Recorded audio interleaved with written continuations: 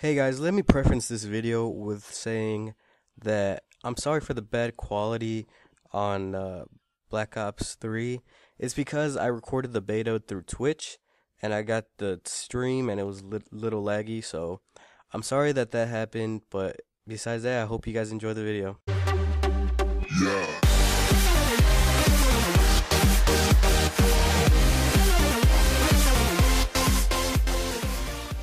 Oshimo, or hey guys, how's it going? Also Senpai here, and I'm here with a quick review, no face cam because it's just a review.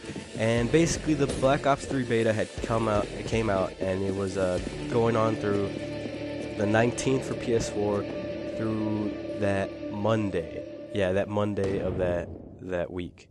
Like, it went Wednesday through Monday. So, I don't know. There wasn't much time for me to play because I really wasn't focusing on Black Ops 3.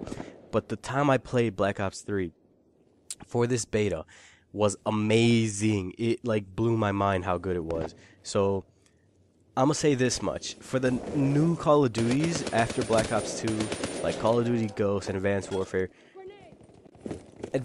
was amazing. I'm not even gonna lie. Freaking Sledgehammer Games, they killed it. They killed Advanced Warfare because, you know, of them adding exo zombies and how good the multiplayer was. Some might disagree on the multiplayer, but I loved the multiplayer, so, you know. But then Ghosts, on the other hand, was pretty bad. You know, it was all around terrible. The only good part was the campaign, and then again, the campaign was, you know, pretty bad too. So, yeah, but when I played the beta, and even though it was just the multiplayer beta, I loved how it felt. Like, the game itself felt like it was a Black Ops game. It felt like a good Black Ops game. It had that Black Ops 2 feel, but it had sort of like map design, like futuristic map designs of like Advanced Warfare, sort of. Like, even though there was only 4 maps, it was still amazing because the 4 maps were Combine, Evac, Stronghold, and Hunted.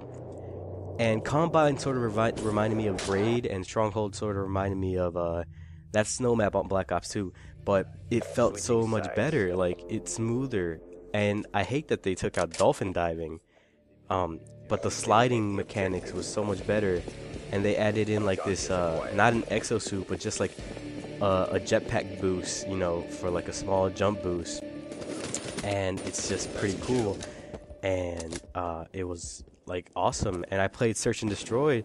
That's the most fun I've ever had in Search and Destroy, and I'm not one of those people that like to play Search and Destroy, so, you know, that's saying something. And, you know, I just want to talk about like my expectations for Black Ops 3. Like, I made it to level 22, I think, and I unlocked the Serpent Specialist, and like, I love how they added that in multiplayer. Like, you have specialists with different abilities, and I just like that, and, you know, it blew my mind. And look at me here, just hiding like a bum. Like this right here on the Search and Destroy, I did not believe that I just went off and got myself a double kill to win the round. No, I'm getting off topic. I'm just bragging about myself now. But like, I like the game. I sincerely like the game, and I already pre-ordered the game, obviously, because I played the beta. And I got the Hardened Edition, so I will begin that bonus, the giant map, for zombies. And basically it's a remake for Doris, but with origin characters from the map Origins on Black Ops 2. And I can't wait to play that, so if you guys want to see me play that, you know, just tell me down in the comment sections.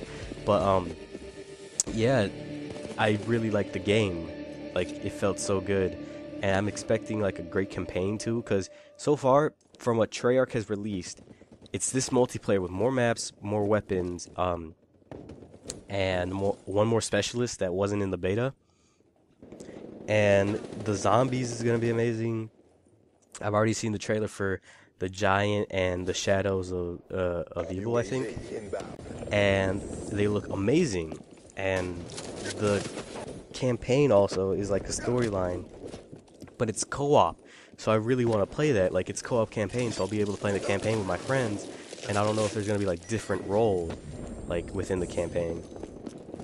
But besides that, I really sincerely like the game, and I can't wait for it to come out. So like, I want to know what you guys think.